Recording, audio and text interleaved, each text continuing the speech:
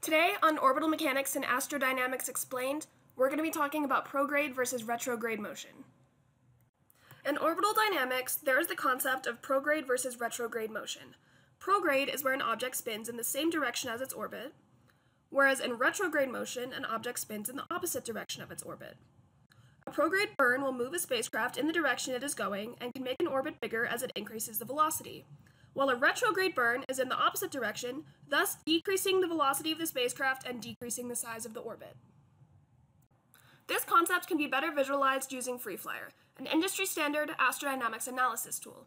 Here we have two spacecrafts, one undergoing a prograde burn and one undergoing a retrograde burn. Running our sample mission plan, we can see as the spacecraft undergoing the prograde burn increases the size of its orbit, while the spacecraft undergoing the retrograde burn decreases the size of its orbit. This is also visualized in this plot, which shows the semi-major axis for the retrograde and for the prograde spaceship. Thank you for watching our Orbital Mechanics and Astrodynamics Explained series. Be sure to follow us on YouTube to learn more FreeFlyer and flight dynamics resources, and see the link in the description to download FreeFlyer today.